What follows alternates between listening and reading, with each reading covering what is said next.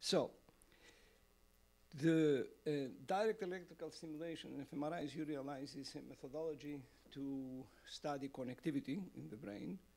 And I want to tell you that the study of connectivity is by no means yet another fashionable direction. You know, there are a lot of things people get excited about, and oh, it's trendy, and we have to study connectivity. That's not the case. In fact, actually, it's a must. It's a must-do kind of thing if we ever want to understand the brain. I'll tell you many more things about brain signals in the second lecture and about details here. All what I want to tell you is that brains are literally complex dynamic systems, and they have properties that are not basically, it's not possible to study them completely in isolation. For example, the three of them, I'll show a few more things actually in the second talk, they have a huge number of elements.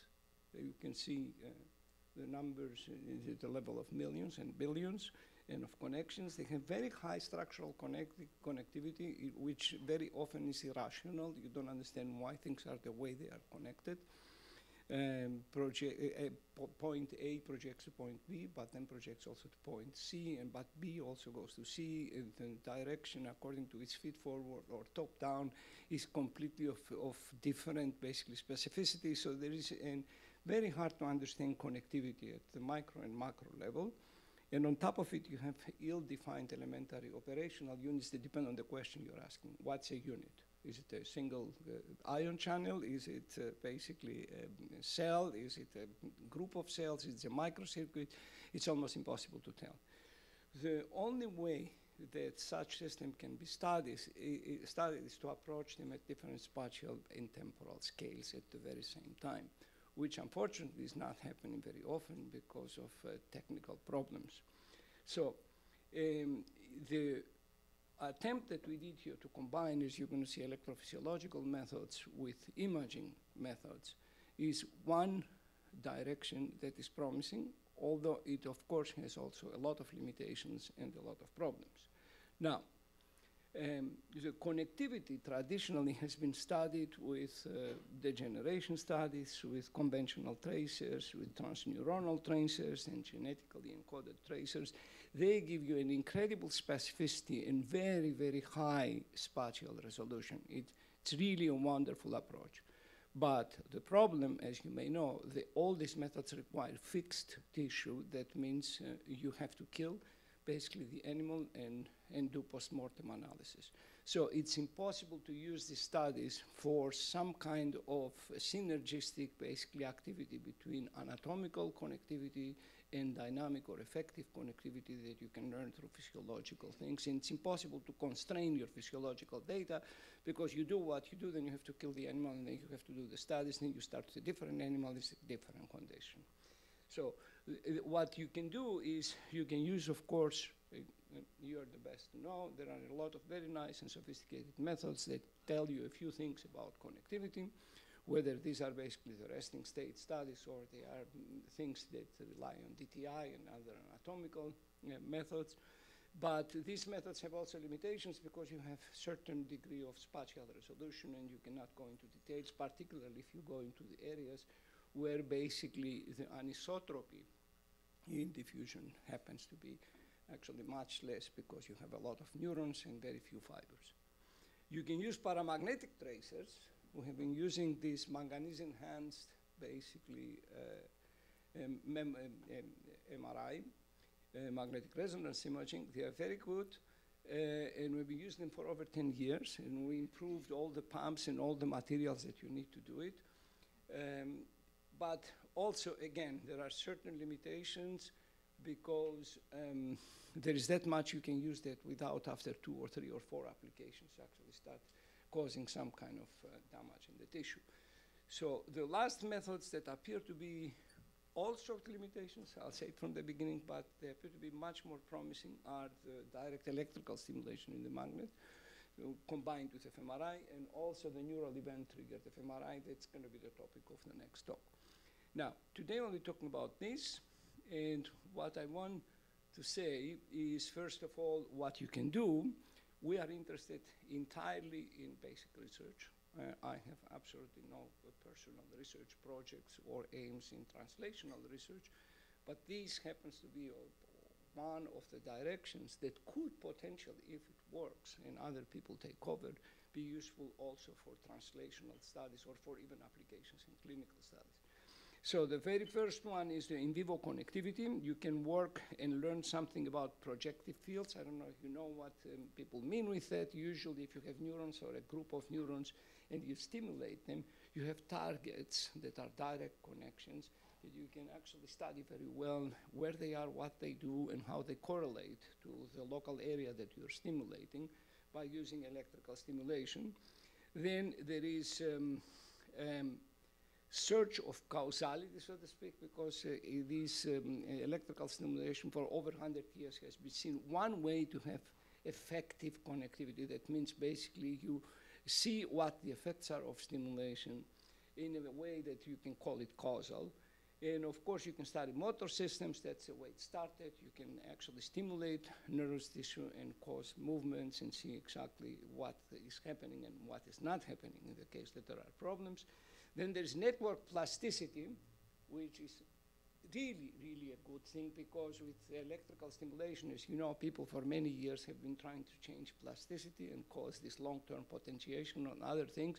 You can combine that with imaging and say, if there is local plasticity changes here and the structure modifies its functionality, what happens in the rest of the brain? Something that you would never be able to do only with physiology and, of course, only with imaging. And then there are clinical applications. One of them that is really good if you can manage to have on a trivial basis combination of stimulation of MRI is this story of eloquent areas. The eloquent areas is usually because the medical doctors, they don't want to know too much about all the details, and there are certain areas they know if they damage them during the operation, the patient is going to look really bad.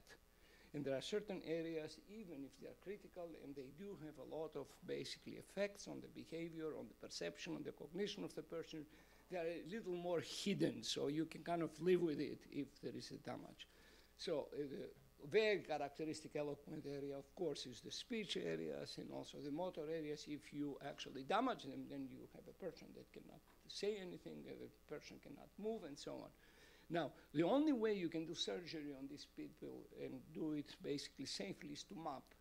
And in order to map, it's not enough actually to map movements, but would be enough to map connectivity. That would be very good application for these kind of approaches. Now, to do all these things and combine imaging with direct electrical stimulation, the very first thing we did, actually, to be quite honest, when I first started about 20 years ago almost, the idea was to combine physiology with MRI, which we still do and will be doing, and it's going to be also the topic of the next talk, because we wanted to record and have basically a micro-scale information combined with macro-scale that is basically whole brain activity. And we started by putting together the systems that you see here. They are all high-field scanners. This is the 4.7 scanner, and this is basically the 7 Tesla scanner. They have very strong gradients. They were selected for whatever the technology permitted at the time to give you the steeper, basically, slope for actually gradients. And they also have, they are also basically shielded so that they don't affect basically the environment. It's going to be full of different types of other equipment. So when the magnets came, and they come still to the laboratory, they come literally naked, right? It's a magnet, it's a gradient coil, and there is a console. That's it. The rest we build ourselves. We have a very nice engineering group, a combination of computer scientists, physicists, engineers, and so on, and we do the whole thing of basically developing the equipment that can work with and around the magnet and give you signals at different levels. And here you see also the rat magnets. These two are for monkeys. The left one is for anesthetized monkey. This was for behaving monkey because it's larger, it's 60 centimeters. And you can have a chair that has all the equipment that the animal needs to report basically what the animal perceives. And these ones here, one with 7 Tesla and the other is 16.4 Tesla, is for rat studies. And now, needless to say, if you do that, I want I'll spare you details. I'd be happy to talk later, whatever you want about all the details, because in most of the studies I was to some extent personally involved, and we can talk about all these things, but in overview, to give you an overview, the very first thing you have to do is to develop basically RF coils yourself, and these RF coils, they have to be animal specific, because they have to be combined also with the recording chambers, with implants that you use to access directly the brain. You have to put together systems that measure the eye movements, because you have to measure the eye movements of the animals during the behavior and see where it's looking. You have to put all the electrodes together, the circuitry that deals with the near and the far interference. In a second, I'll let you know what it is. And of course, mock setups for training the animals and different types of sensors for movement. In the high field, movement is a nightmare. It was very nice and beautifully, actually, Mark explained to you about the shimming and all these things. Shimming in the beginning of the scans, you can completely forget it with animals. If in high field magnet, you don't need to move your head to cause artifacts. If you move your body or you move your leg like that, it's enough to change basically the field, and you have to reshim. So you have to develop basically a process where basically you get signs that things must have changed, and then on the basis of all these changes, do again and again and again reshimming if you want actually to have good quality and good SNR images. And for that, we have sensors in the popo of the animal, we have sensors in here, and the animals learn in the mock setup within actually a week or 2 weeks to ignore completely these things, because they don't cause anything. They just touch, and with this touching, basically, they tell you what's happening there. And with that, you can combine behavior and the electrophysiology or pharmacology or electrical stimulation with fMRI. And the biggest problem that had to be solved, and this has been published several times in different journals, was the compensation for the induction. As you realize, in high field magnets, to have very fast gradients, you can induce actually voltages at the tip of the electrode that are at the level of 50 or 60 volts, you heard correctly. And what you try to measure is 200 microvolts. So I remember in 1998, I think, when we were having the first discussion, some people were looking at me with a big smile and said, "You're really wasting your time." And at the end, it works, but it needs a lot of measurements. The difficulty is that you need real-time measurements, because if you don't compensate, you don't understand what's happening, you don't develop the circuits, there is no way to do it offline, because the system saturates. You know, no matter what, where you have 32 or 132 bits of A to D converters, at some point the signal is going to saturate. There's no way to take the signal without any compensation, go home, and then start doing your sophisticated analysis, basically, to get something out of it. So today, what we can do is electrophysiology, fMRI, neuropharmacology, capillary microsampling. We use for local chemistry, manganese-enhanced fMRI, direct electrical stimulation, and the neural event-triggered imaging. So the very final thing related to the technology is methods basically that permit the access of deep nuclei. I was always interested to understand the neuromodulatory system. I worked, as correctly was said, with a visual system, and this is what I did as a graduate student, and then later on as in the early postdoc phase, and I was very much interested and still interested in visual perception. There are 2 or 3 groups in the department, they work on it, but eventually I became more and more interested in interstructural communication and things relate to memory or neuromodulation. And for that, you need to access basically parts of your brains that are very deep. You go 35, 40, or 50 millimeters. And if you go 50 millimeters, the chances you're going to hit vessels are high, and you can cause, of course, trouble. And to avoid this, we developed a very nice method. Everything is basically subject-specific. There are no generalized RF coils or basically chambers. Everything is specific. The brain and the skull of the animal will be reconstructed in 3 dimensions, and the placement basically of a chamber and the access with an electrode of particular structure is going to be done under computer guidance during the surgical procedures. So you know basically how to avoid vessels, and you know how to hit the structure that you want, still with a risk, but this risk has been largely minimized. Now, here is what we can do today, and in order to do electrical stimulation with a magnet, of course, you have to do specific to this topic a lot of technical developments. And this includes detailed characterization of different things like studies of volume conduction and anisotropy. You have to understand how the currents move on, and selection of electrode materials, then current stability and charge density, electrophysiological, then bold estimation of excitability. I'll tell you what it is. Physiological current spread and bold excitation fields, and so on and so forth. Now, the state of the art today is Rio-based Chronax C excludes, as you're going to see again, smooth muscle contraction. When you want to use the bolt, you want to make sure when you stimulate a tissue that you don't stimulate actually the muscles of the vessels, because it's going to give you also signals, and these signals are irrelevant to the true processing of neural information. Then you have overlap of physiologically measured and bold defined current spread. Bold fields are only by 2.5 millimeters. You expect that because of the relationship of the bolt to the field potentials rather than to the spiking activity. And the positive bolt reflects actually field potentials, and the negative reflects mostly drops of MUA, basically population activity. Now, what I'm going to be talking about, I'll tell you about the stimulation of striate cortex, stimulation of thalamic nuclei. You'll see why. Some pharmacological studies that try to understand what exactly is happening when you have up or down stimulation of the metabolic signals, optogenetic stimulation of LGN corneal system, and of course, if we ever have time, we can talk a little bit about stimulation of hippocampus and the locus ceruleus. Now, we start with a visual system. Are there people here that have been working with that? Is this too boring? Should I skip it? Yes or no? Should I continue? Yes? Okay, all right. So here's everything wonderful except my access to the screen.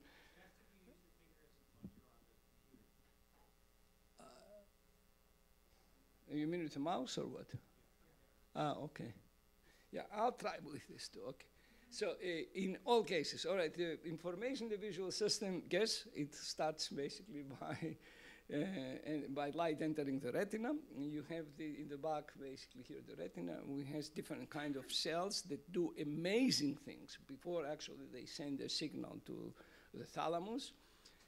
But in the end, after doing all these amazing things, they end up sending basically action potentials, activation, boom, boom, boom, boom, boom. It's like a firing, and it goes towards the center of the brain. And as you may know, any sensory information from any system has the tendency, there are rare exceptions in certain cases, to go to what people call the thalamus.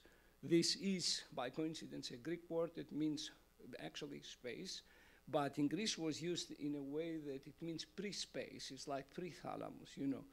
Which means that people are coming there, you tell them, okay, sit here, please, and then after, you know, their turn comes, they have to enter into the appropriate room and talk more and do whatever they want to do. So this is the way it's called thalamus, and the information goes first to the thalamus, and from the thalamus that goes back to the cortex, to different areas, so up to the cortex, back to the cortex. The visual information goes from the retina to the lateral geniculate bodies, right and left, and from there, with this huge, basically, projection, optical radiation, it goes to the back of the brain. And this is almost identical in humans and monkeys. It's the best, basically, experimental model, the monkey, because the whole organization, as you're going to see, the hierarchical organization, the topographic organization, are probably indistinguishable. The only difference is the representation of the central visual field in the monkeys is in the lateral surface between, as you're going to see in a minute, this lunate and the inferior occipital sulcus, somewhere here. And in humans, because there was a huge growth of frontal lobes, this is pushed backwards. And in the humans, basically, the representation of the visual field is almost in the pole of the occipital lobe. But beyond that, actually, the initial organization is practically identical. Now, What is interesting and made this system so appropriate for debugging, so to speak, the electrical stimulation of the magnet is this hierarchical that I'm going to tell you, but also this topographical organization. You probably know that here is from Gordon Holmes, and this is basically a map of the field that is precisely in humans in the lateral surface of the calcareous sulcus here. And this whole mapping was done, it was because of the perverse, basically, war industry that developed spinning bullets. I don't know if you know that. And these spinning bullets were the first bullets that could penetrate your head and go and hit the wall, and you wouldn't necessarily die unless they hit a very critical center. So, because with the spinning, they did not only have very high penetration ability, but also they melted many of the capillaries. So you're not dying because of bleeding. And because of that, there were a lot of patients, a perverse thing actually, but it's true that a lot of patients were with different types. One had a missing part here, another had a missing part here, another had a missing part. And this guy has been studying in detail, in a very efficient and nice way, basically the causes and the results of this kind of injuries. And he figured out that basically if this part is missing, your damage is exactly here, nowhere else. And if this part is missing here, the damage is exactly here. The central representation, as I said, is in the pole. And the upper, basically, visual field is in the down, in the lower part, and the lower field is in the upper part. Now, this has been, of course, verified in many, many animals, and of course in the monkeys. And as I told you, the only difference is here the center is in the pole, and here the center is laterally. But there is a complete, detailed, absolutely admirable representation of space on the surface, basically, of the cortex. Now, the topographical organization that, as you're going to see, continues in many, many visual areas is one, the hierarchical organization, that means a very nice and ordered connectivity between areas that do a few things and areas that do a lot of things, is also very characteristic in the visual system. You see here the area V1, the primary visual cortex. I suppose you know, but just in case, primary means is the area that largely receives most of the thalamic input. You have the sensor information, the eye, or your basically touch, or whatever your olfactory system. It goes to thalamus, as I said. From thalamus, it goes to the cortex. The very first cortical spot that receives this information, it is called the primary sensory area. And in this case, it is the V1, the visual area 1. And as you see, there is V2, V3, V4, IT, some other areas. Now, these here, if they sound a lot to you, is a small fraction of the areas, because most of the areas are actually hidden. And people have developed, you know that because you work with MRI, all these methods basically of unfolding cortex and generating basically very nice maps. And you see there are many, many areas, 40 to 55, depending on who you listen to, areas that are specialized, and they have a very hierarchical connectivity. And this is not just an empty word. Hierarchical connectivity means that the upgoing, the feed-forward connections, they go basically from the previous area, or even from the thalamus, to the granular, to the middle layer of cortex, and from there they go up, and then from up they go to the next area. The feedback connections, they go back, but they don't go to the granular, they spare granular layers, they go to the top and the bottom layers. So this organization is so precise, admirably precise, that you can very well say this area is here and this area is here, this is a higher area, this is a lower area. But this is only one part of the story. The other part of the story is the specificity of the cells. As you know, most of what we know, even when we do imaging, is coming from animal studies that kind of describe the properties. They don't tell you the rules. They don't tell you the dynamic organization of systems. They don't tell you how you should be seeing brain activity to understand a state. But they tell you, in this area, you see cells that do this and this and this. Mostly, statistically, you can basically ensure that the cells in the primary visual cortex, they will respond to oriented lines. which was a spectacular, which people got Nobel Prize for that. It was spectacular discovery because in the beginning they were just used to present things in the retina and have something in the retina. You present a spot, you get response. You don't present a spot, you don't get response. And they were presenting for months and for a year almost spots and trying to understand how cortex is going to respond to it. And there were no responses until a slide that they used to put, there were no computers back then, had a break, and as the break went through the cell receptive field, the cell did and the guys were shocked to see what happened here. And then they pulled actually the slide up, nothing happened because it was also directional.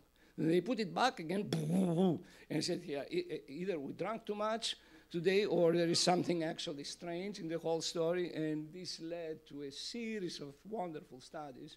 And we know now that there is a map, and this map has cells that can be orientation selective, they can be disparity selective, difference between the eyes can be direction, motion selective, all these things.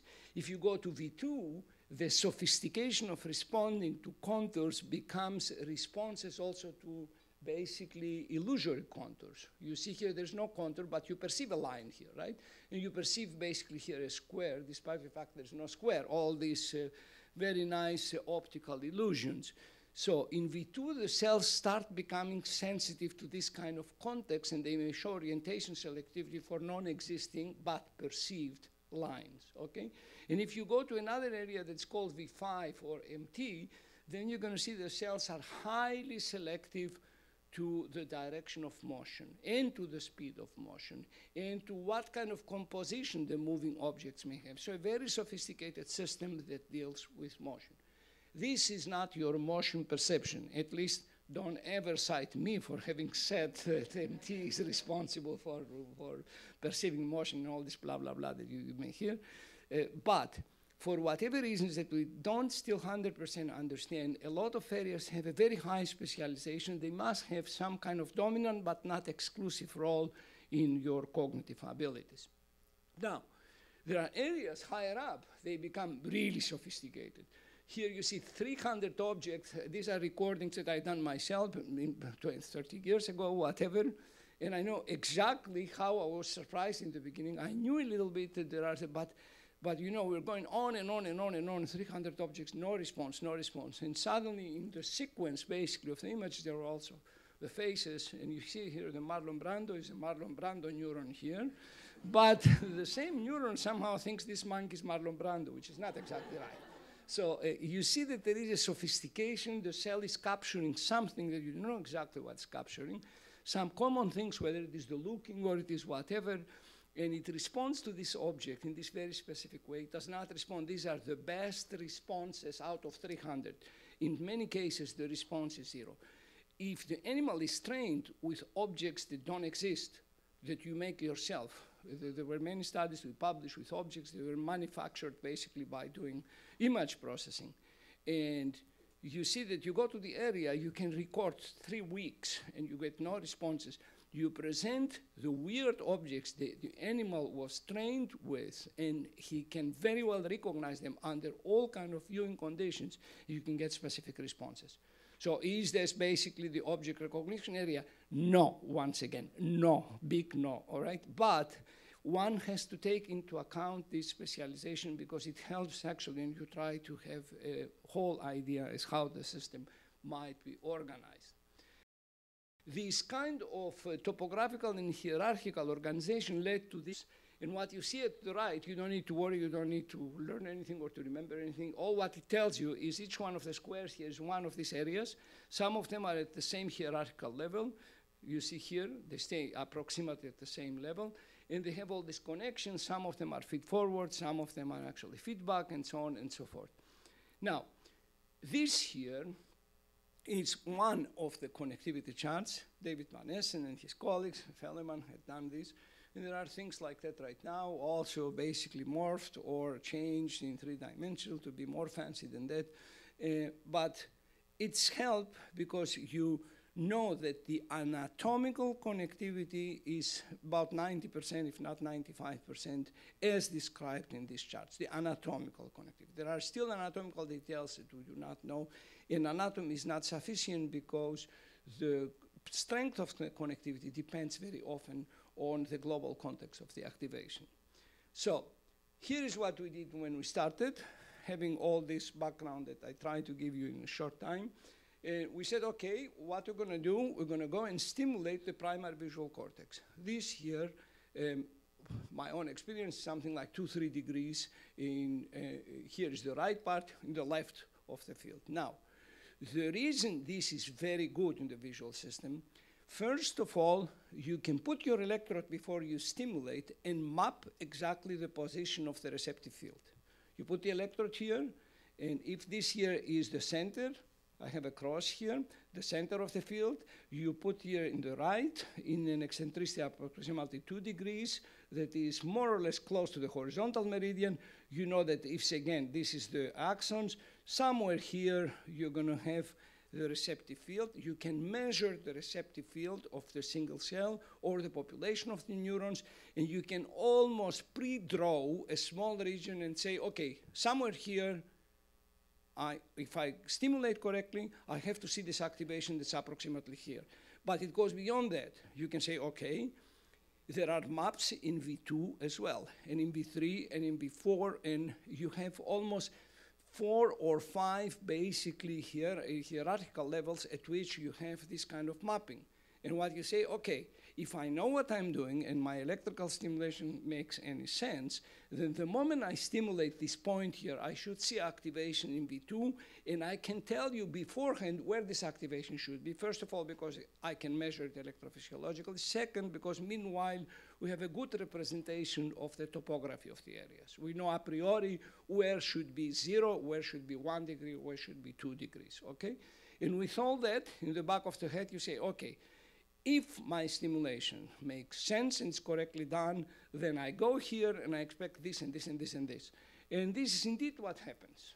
If you go with a simple stimulation without anything sophistication before you start the whole thing, and you have also acquisition, simultaneous acquisition of images, you're going to see that by stimulating this location here, you stimulate V1. Through the lateral connectivity, you have also other things that are being stimulated, and then the corresponding, basically topographically corresponding spots in V2 and in V3, and also in area MT that receives information from V1 are activated. And these are the good news. You say, okay, something works. And then you see your bolt signal, and your bolt signal has basically these responses. And if you do a lot of things that we can discuss later on, you can make the bolt signal much, much better than it's typically described even by the MRI people, because it's not as lousy and slow as people think. Even good people, like Eric Glover, you know, he has a basically impulse response function, I the hemodynamic response, that is almost half an hour. You know, it's a huge thing. It goes there, and then it goes down, and then it goes up again. Meanwhile, you are sleeping.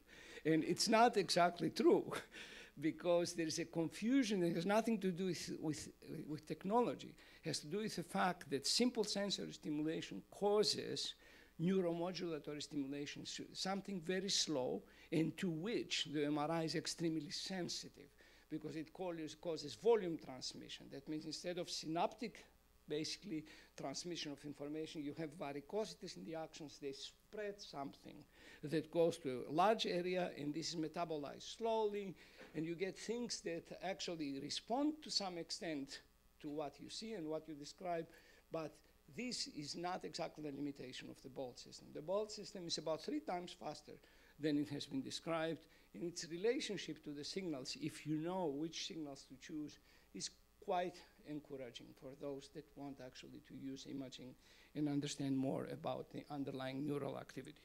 So you have the responses, and you have here the 3-dimensional, basically, reconstruction that shows you which area on the cortex has been activated.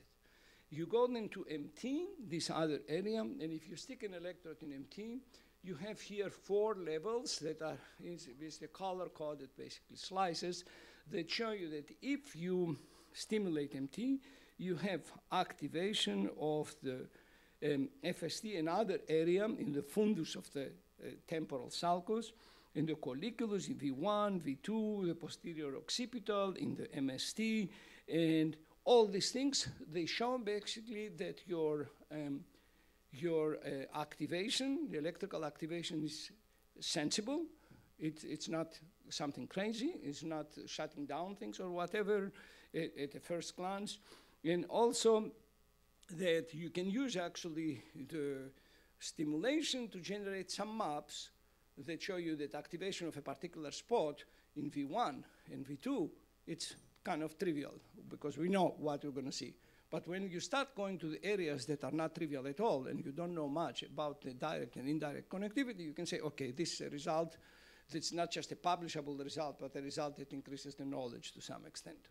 Okay, all great, with one little small exception, as usually, is just basically the training that you need not to get frustrated in life, because every time you think that you did something, there are another 10 things that you seem not to, that they seem not to be exactly according to what you would expect. So this is here population data, and you have stimulation of V1, and here population data, and you have stimulation of MT. Now, you don't need to remember a damn thing here about names and anything. I can tell you all the red things that you see here are the areas in more than 10 animals, more than 50, 60 sessions, the areas that have been again and again activated in a very reasonable way, in a way that you could predict from what you know about the circuitries. And the same thing happened in MT, but all these areas are monosynaptic connections to the stimulated area. I remember a postdoc that was working, he came to me and he said, oh, it's great, should I send it to Nature? I said, so why is the rest of the brain not seeing anything? Oh, what rest of the brain? You know, there is more here that receives information. Sorry for the expression. You know what I heard? Because he was a very smart person. Oh, shit. I said, yeah, it's exactly. So let's start the discussion again. Now, jokes aside, this was quite impressive because very, very robust. And the question, of course, if you see that is, can direct electrical stimulation induce excitation of cortical afferents propagate in cortex? Or you have a problem. You go to the first synapse, and after the first synapse, the first target, there's no way to propagate. Okay, you can do that, but you can try to see whether this is the case. But of course, the very, very, very first thing that we thought, all of us, including the postdoc, that we started big discussions about it, he said, so back to the question that people have been asking for the last 60 or 70 years. And here maybe even more complicated because we are in the magnet environment. What is stimulated, first of all? Before we go into what is traveling and why is stopping there or not continuing or doing whatever, so what is stimulated? And there is a really, really nice, actually, paragraph written by James Rank. If you ever want to read something about the biophysics of electrical stimulation, his papers, most of them in the 70s or beginning of 80s, are excellent examples. And of course, there are more technical, sophisticated things, but he has a very nice way to describe things.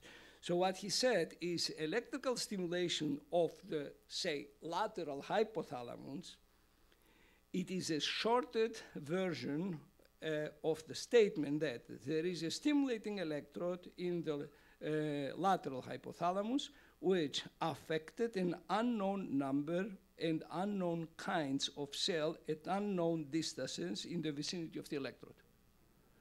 And he's right.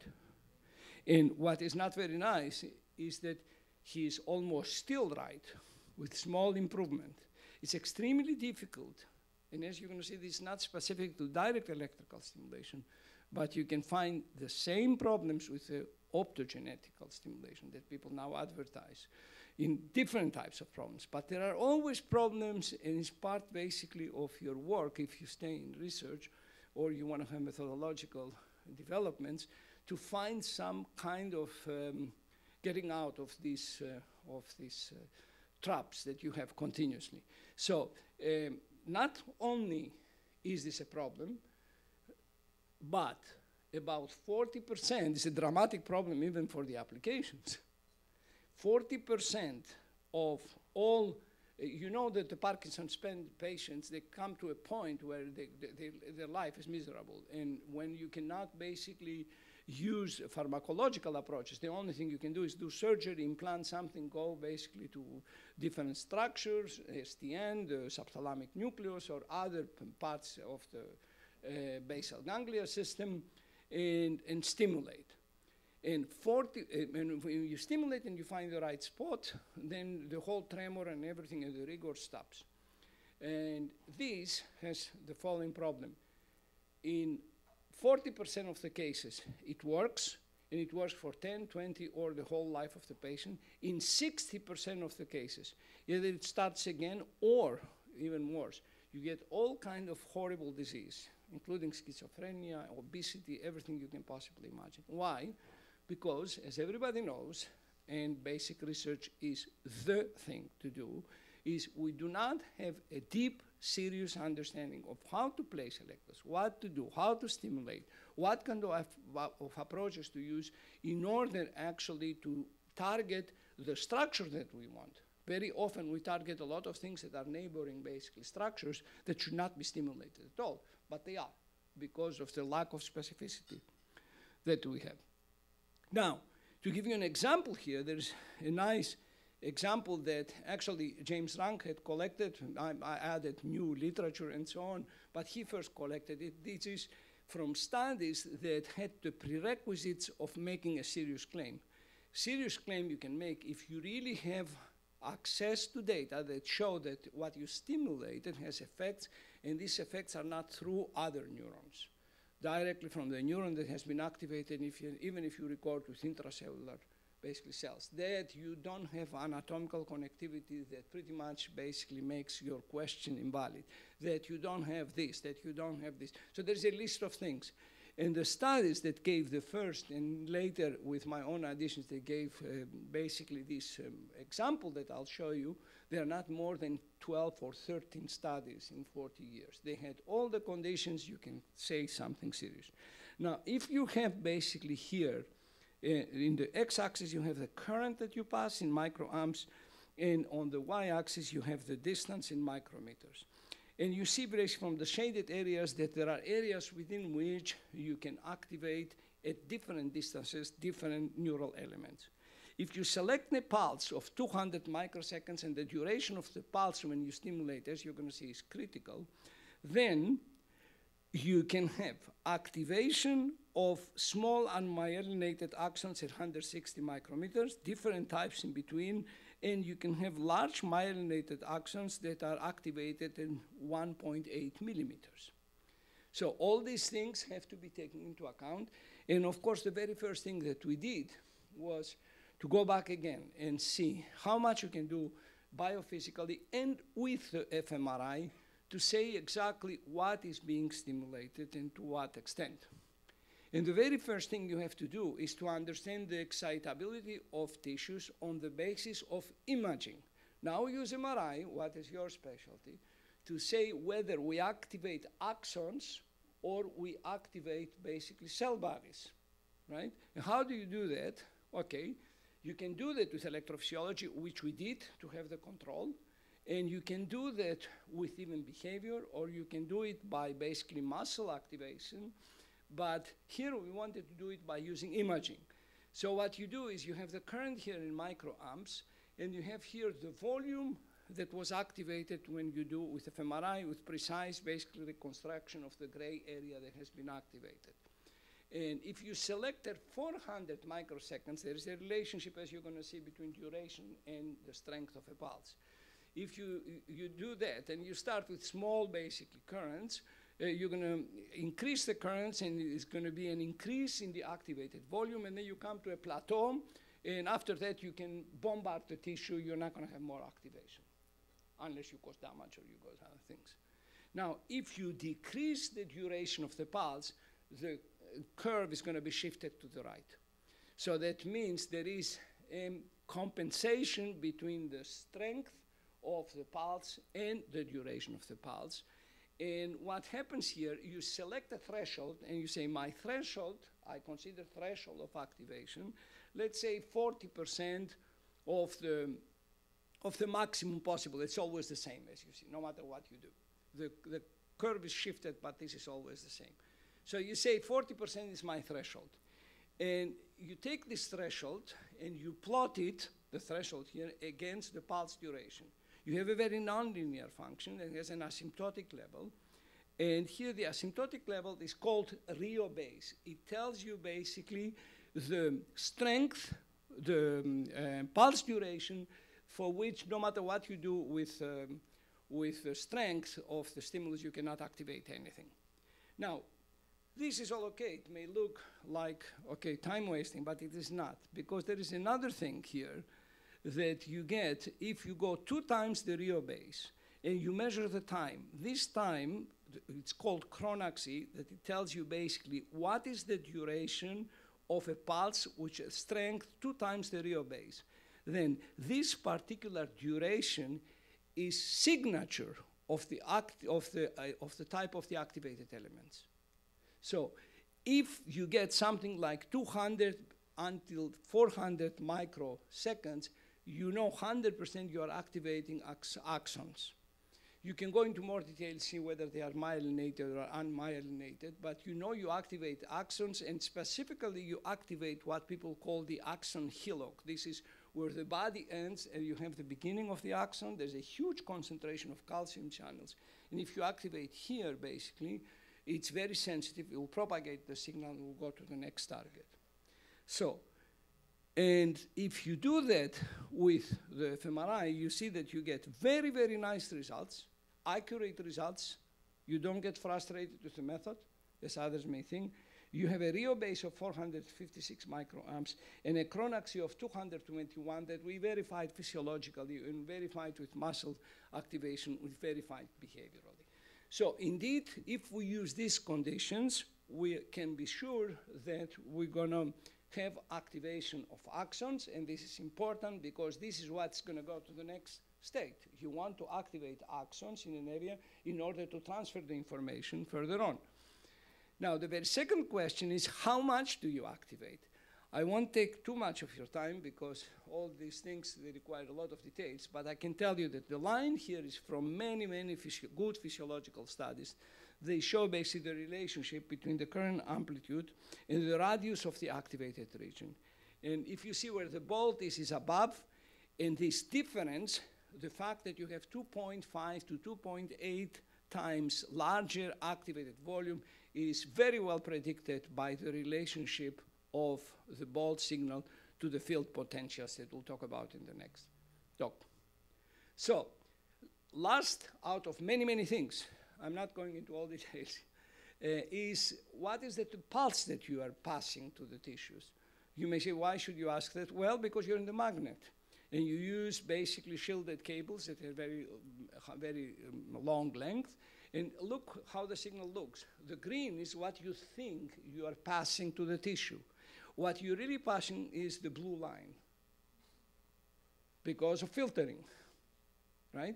So what you have to do is you have to develop a methodology that estimates during the stimulation by measuring impedance and all the other things, what is the current. It's going to look something funny and much larger with a very funny shape that will give you the best approximation to the green signal, and this is the red signal, and this red signal indeed is what you need to do to stimulate the tissues.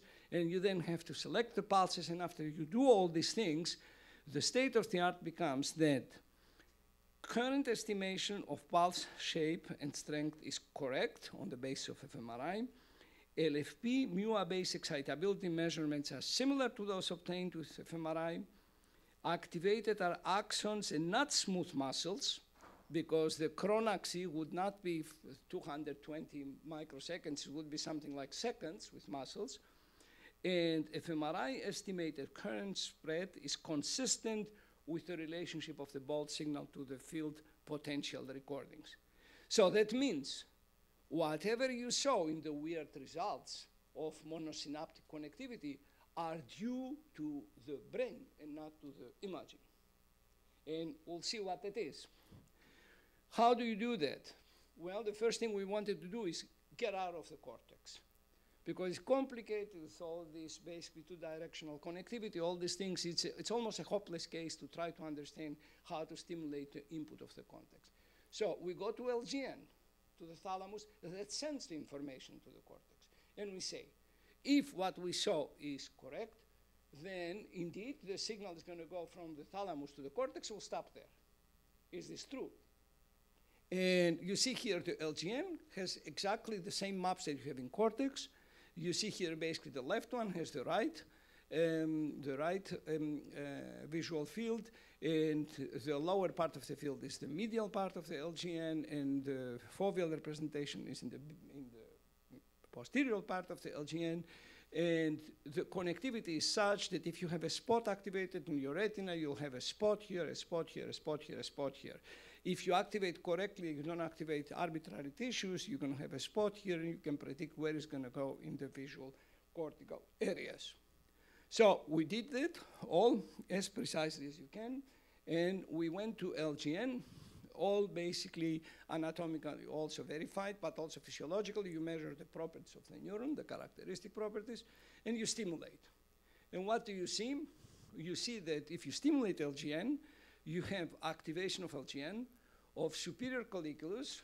Interesting thing, because the superior colliculus does not receive any projection for LGN. So we have to answer the question, where is he getting the information of LGN being activated? A stimulation of pulvinar and other associational thalamic nucleus, and of V1. What happens after V1? Deactivation, negative bold responses. So basically, the very first results, they appear to be 100% correct. There is a tendency in the system, for whatever reasons that we're going to see, not to propagate signals. It basically limits the capacity of using the combination of electrical stimulation and fMRI for connectivity studies, not because of the fMRI or the physiology, but because of something related to the structure and connectivity of the brain. And now, the very first thing, of course, you do before you try to understand exactly what's happening, you make sure again that there are no artifacts.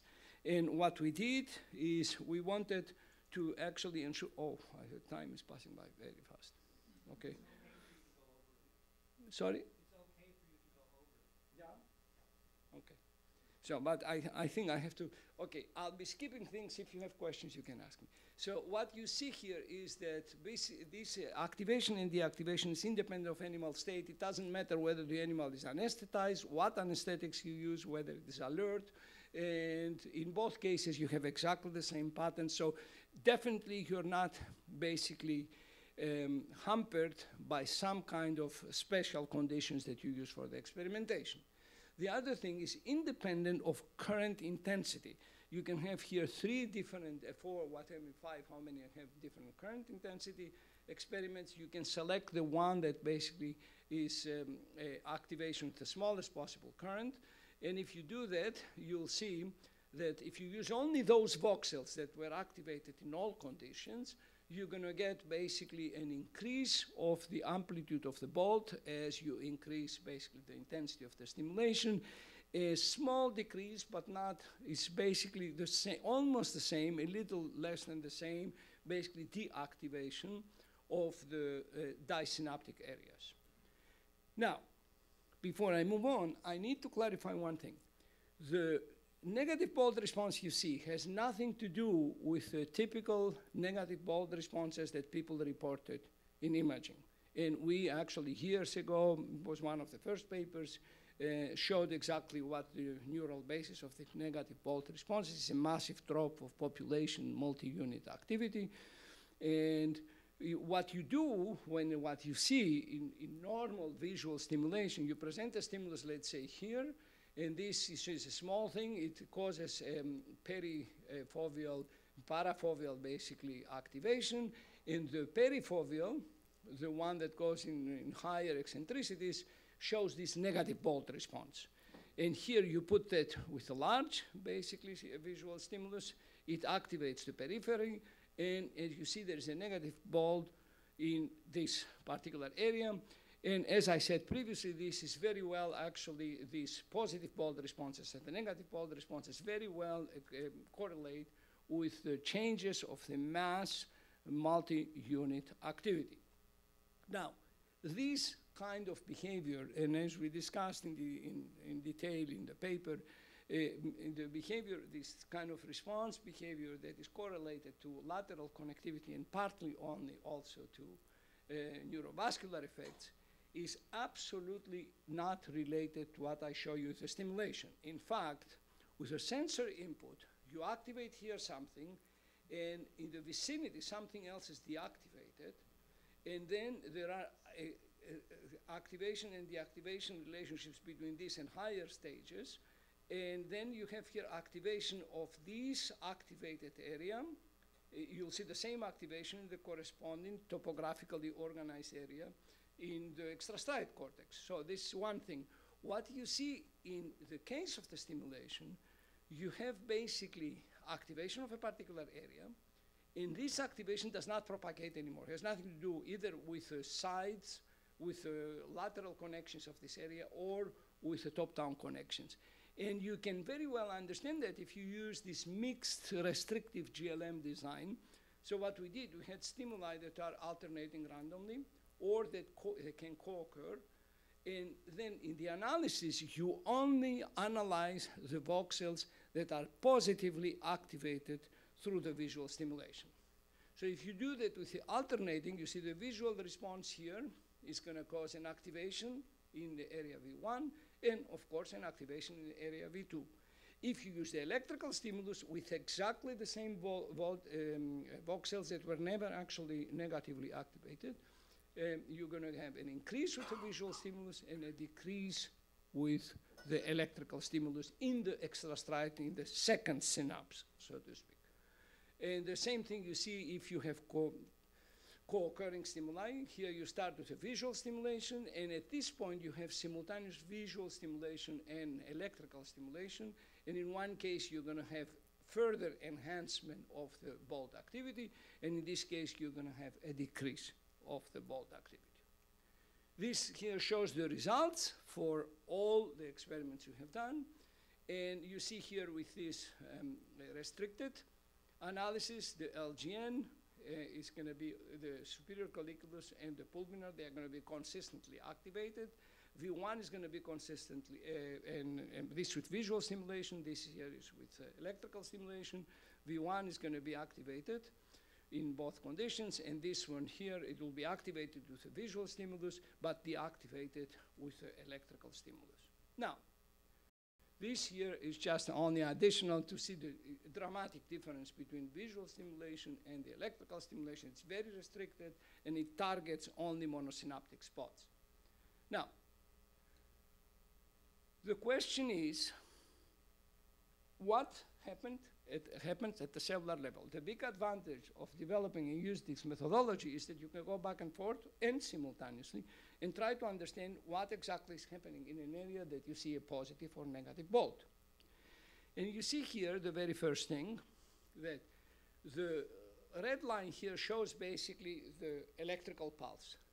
The moment you pass an electrical pulse, there is a huge drop, null, basically, of the multiple unit activity and of spiking activity in general, even single units.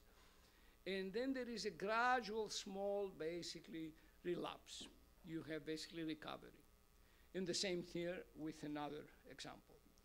Now, if you have a lot of single-cell responses, you can cluster them using all kinds of clustering methods. And if you do that, you see that about 45% of the responses, they're going to show a huge decrease in the unit activity that is slowly recovering and goes towards the zero after seconds.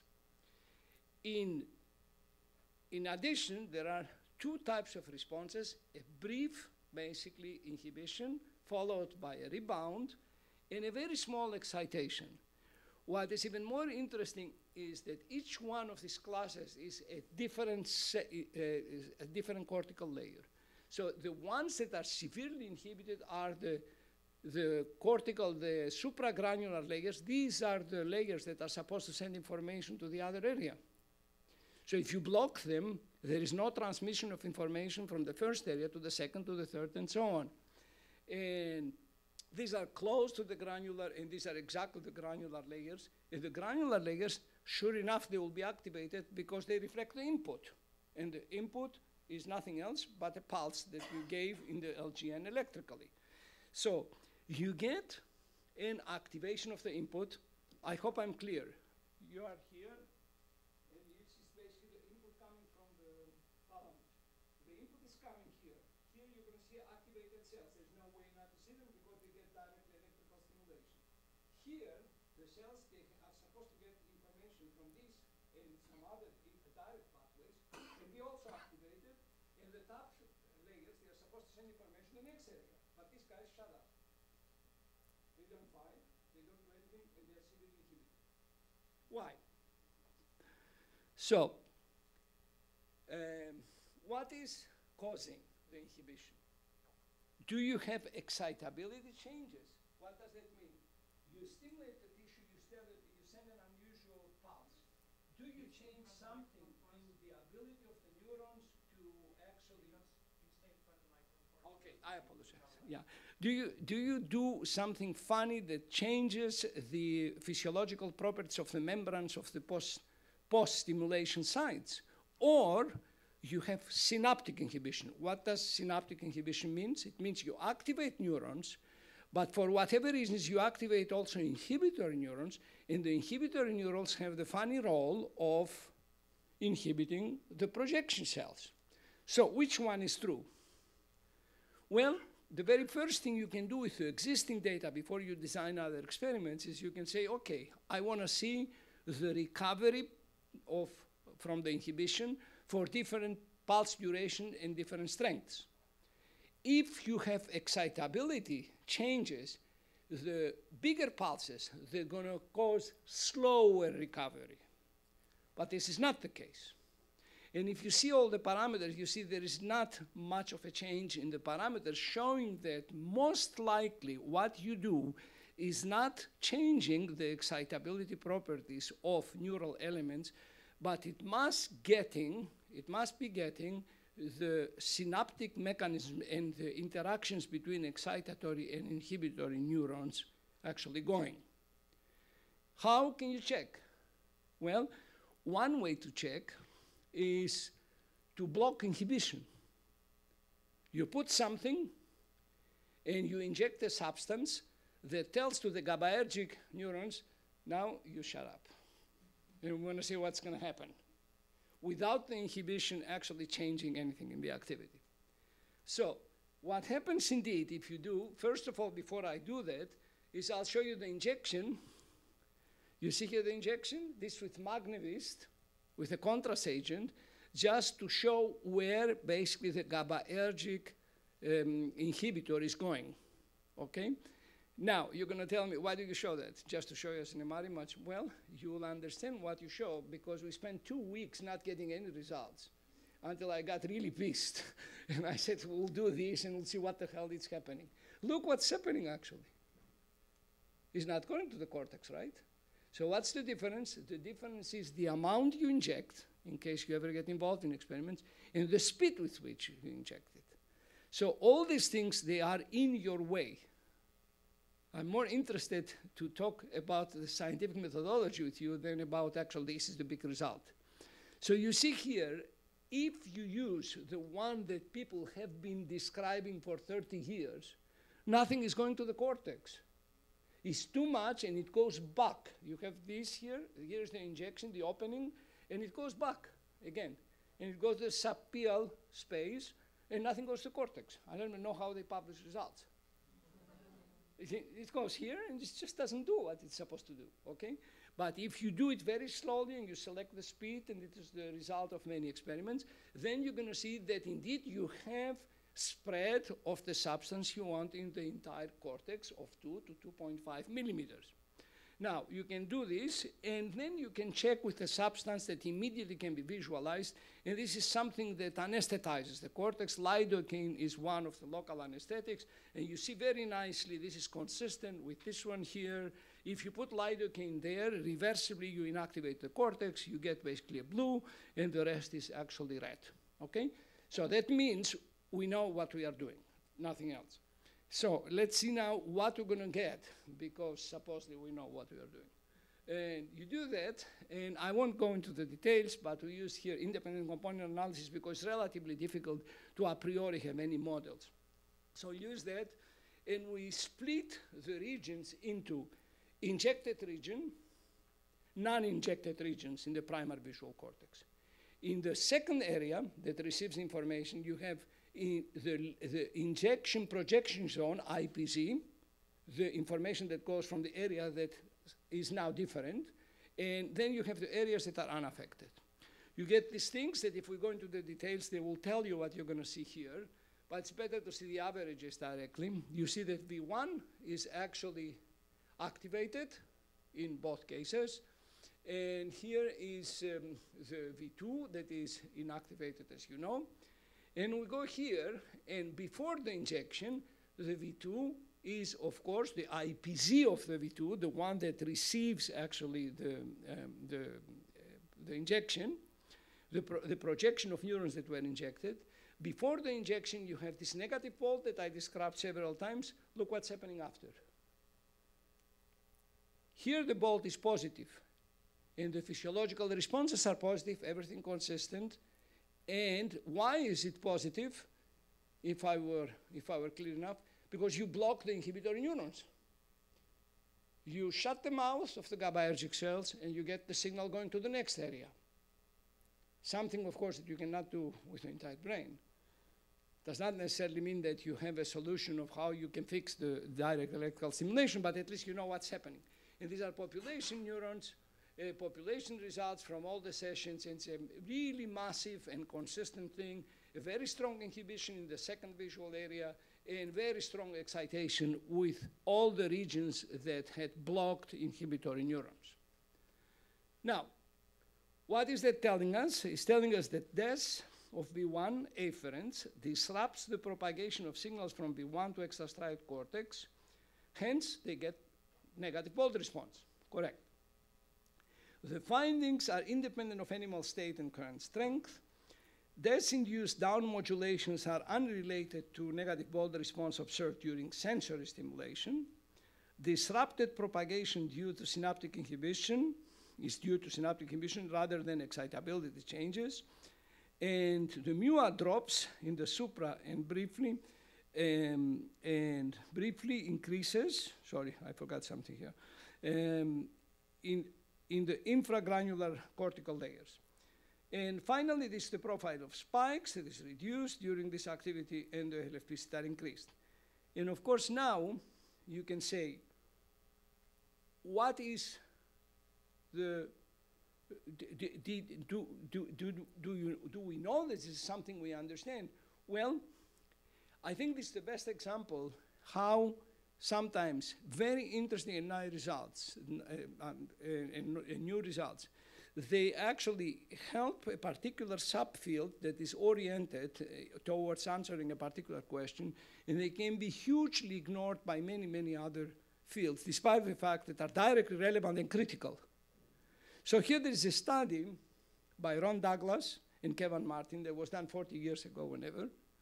And what they did is they stimulated the axons of the visual cortex in cats, and they measured basically intracortically all the responses with all details.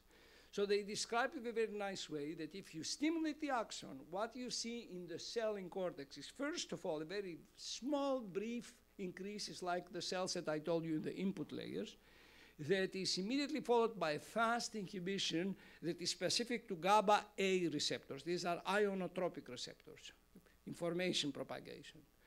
This is followed by a long-lasting inhibition of GABA B metabotropic receptors that takes quite a bit, as I showed you previously. Can go to 1 second or something. So why do you have this? And why do we ignore it? Well, we cannot ignore it, actually, because it tells you exactly how the cortical circuits work, and you can see that here. The very first thing is you have to take into account, when you read the textbook, they're going to tell you the input from the thalamus goes to the granular layers. The correct way of saying it is the majority of the input goes to the granular layers. There is a spread of the information that goes all over the place, and it goes simultaneously to the GABAergic and to glutamatergic, basically excitatory neurons. These are the neurons, the red ones, that send information to other areas. These are the neurons that basically are inhibitory and try to inhibit these neurons. Why do they try to inhibit them? This circuit that you see here is characterized by the strongest imaginable recurrence, as you can see here. There is an amplification of the signal. The reason there is amplification is what's coming from the thalamus, from all the huge world around you, is 10% from what the cortical area is. 90% is coming from other cortical areas or associational nuclei. So it's a small signal that needs to be amplified, and it's amplified precisely because of the structure of the primary visual cortex. It goes to a huge thing, and it would run away and have an epileptic fit if you didn't have this. So you have a fully balanced system that is characterized by homogeneous, diverse, and spread input, by this auto amplification through the recurrent circuitry, and the continuous balance between excitation and inhibition. Now, systems like that can only work properly if you respect time delays. The signal has to come first to excitatory neurons within 2 to 3 milliseconds. What I'm telling you has been measured. There was a very beautiful study some years ago in Nature Neuroscience by Okun and Lampum. They measured exactly with a special technique, and they know that the inhibitory neurons, for the very same signal, they will be 2 to 2.3 milliseconds later than the excitatory neurons. And they're going to basically modulate and control the degree of excitation of the projection neurons. If you null this difference, you cause an extremely strong inhibition, feed-forward inhibition, and you block the system. So what is driving the V1 PBR, if this is true? Why do you see positive responses with what we just said? If we had a longer time to discuss, one of you would tell me, but you see positive responses in V1. Well, I show you the way we started the studies. And we started by using a standard stimulation protocol that uses 100 to 150 hertz, or sometimes 200 hertz stimulation frequency. This has been used for 40, 50, 60 years. And you have to use it because people showed it works very well. But if you lower the frequency and you start with a single pulse and you measure electrophysiological in cortex and you say, what's happening? I pass one pulse in LGN and I measure continuously in LGN. Then there is a highly nonlinear and non-monotonic function between actually the probability of generating a spike and the frequency that you pass.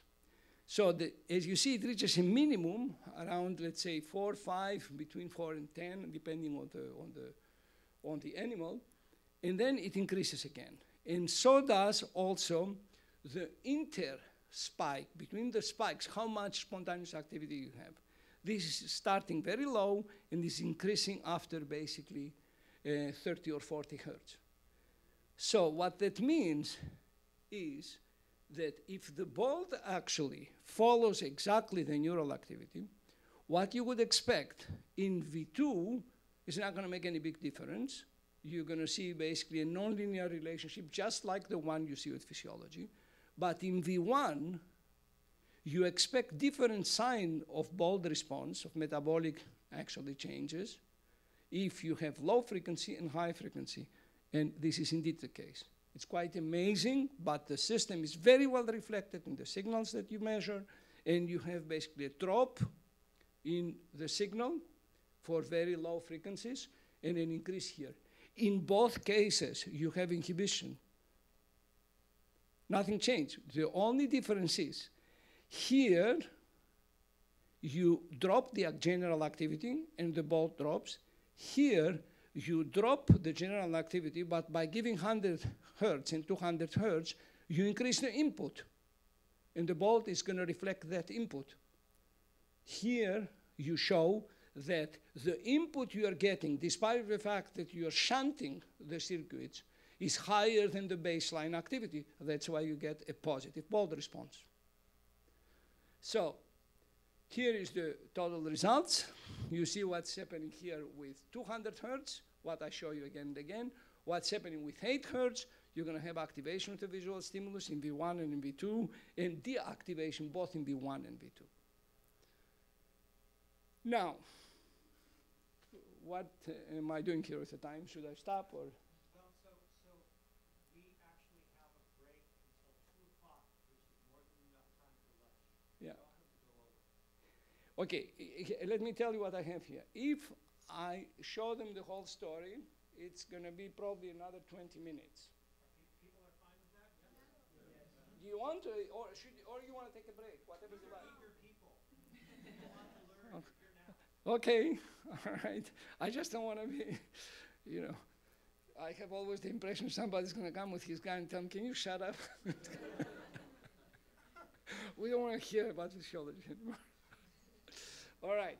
So, okay, now I'll skip the details of the diagrams and tell you that the characteristic question that you can ask under these conditions and with this complexity is you can ask the question, what happens if I stimulate another structure that doesn't have the strict hierarchical organization of the LGN, V1, and so on? And you can go and stimulate the pulvinar. It's an associational nucleus, and I'll tell you about it because this is also something that is very often ignored, despite the fact that some very, very good investigators made clearly the point that these structures are at least as important as the cortical areas and their connectivity. So what's happening here? Very easy. Everything is activated if you stimulate pulvinar. And again, of course, it will be activated because you stimulate with 150 or 200 hertz. Back then, we were doing this with these frequencies. And these are the results. And LGN is activated. Superior colliculus is activated. Pulvinar is activated. Of course, V1, V2, MT, and XC stands for extrastriate cortex, all different areas that are disynaptic. Why? And this is a point actually to take home. These diagrams here with cortex, they led for many, many years to what people will call cortical chauvinism. People think that the signals from the sensory areas, they go to the thalamus, they go to cortex. Once they arrive to cortex, they stay in cortex, they don't go nowhere or anywhere else. That's it. So cortex then does everything, cortex is our smart thing, and blah, blah, blah, blah, all these things. Now, the truth is a little different. An alternative hypothesis is that actually you take into account what different associational thalamic nuclei do. And you see here what's happening. The retina goes indeed to LGN, to the relay nuclei, and goes to layer 4. And then we say it goes to the layer 2 and 3, and from there it goes to V2, and then it goes to V2, V3, and then the cortical big business starts. But what really happens here is the layer 4 has projections to layer 5, and layer 5 even receives sometimes direct information, and then it goes to the pulvinar. And the pulvinar now sends information to the area V2 with basically drivers connection. That means the receptors here that receive the information of the pulses are ionotropics. They are like the receptors that go from V1 to V2, from V2 to V3. They are not metabotropic. They are not modulators, like the modulatory input that changes SNR but doesn't transmit concrete information.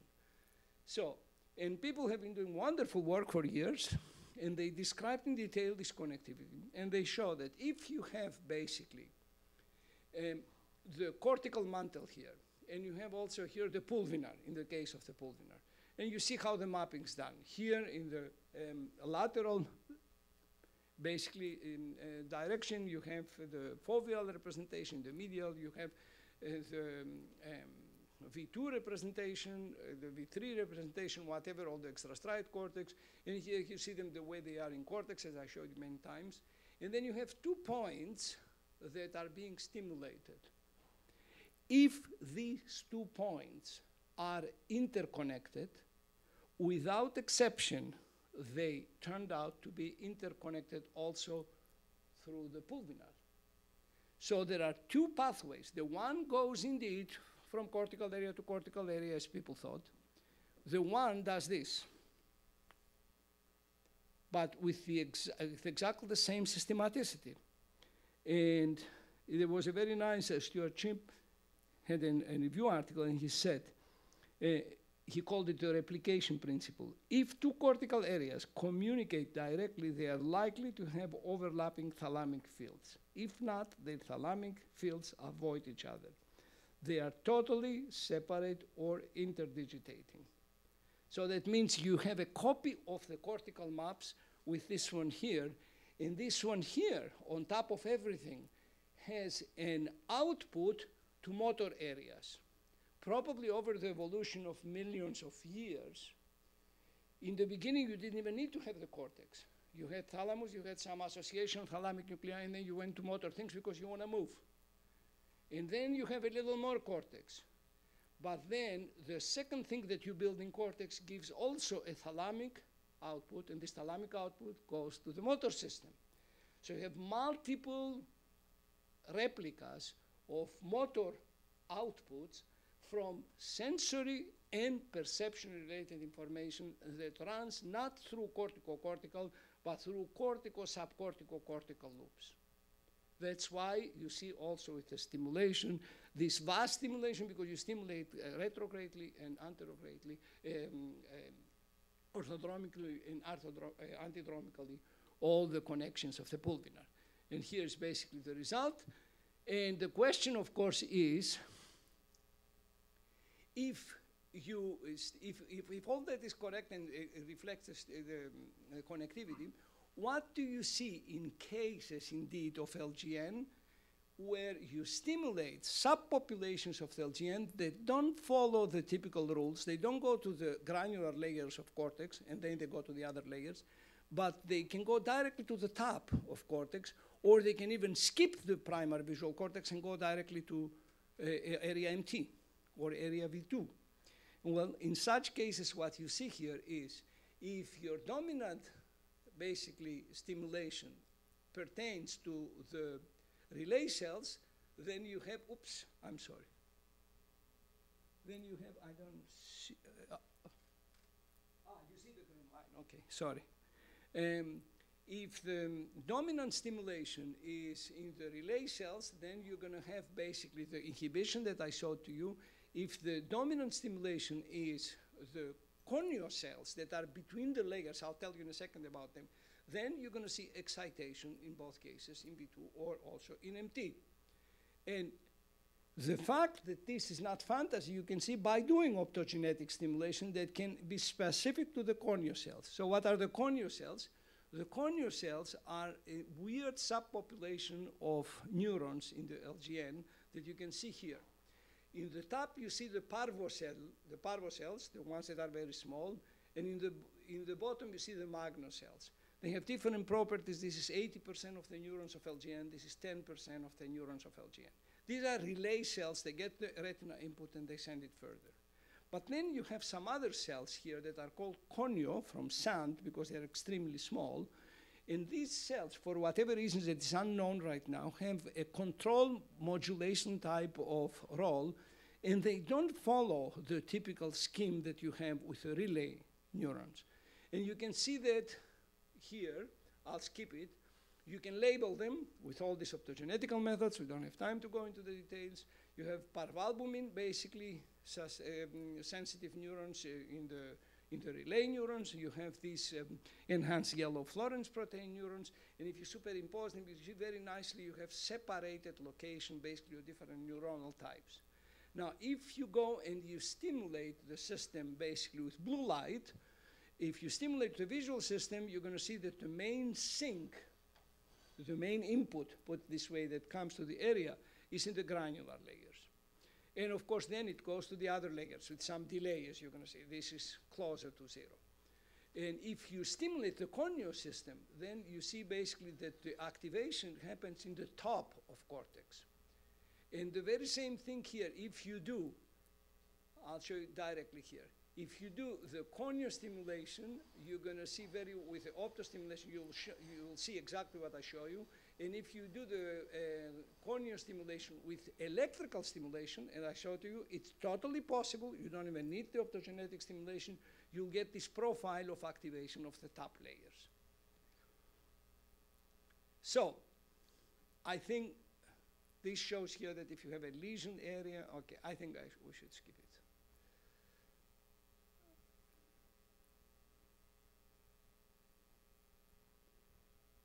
All right, so let's go here to,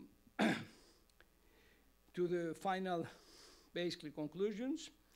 The direct electrical stimulation of efferents of a cortical area disrupts the propagation of signals from the projection neurons of the area to the rest of the brain, including inducing negative bold responses.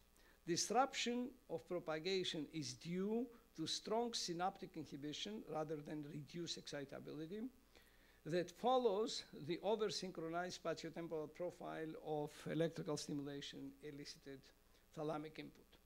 The use of high-frequency DES increases pulse efficiency and cortical synaptic activity, demarcating all monosynaptic targets of stimulated brain site. You can use low frequencies, you're going to get the blue spots. The blue spots give you 100% the monosynaptic connections of a particular stimulated area.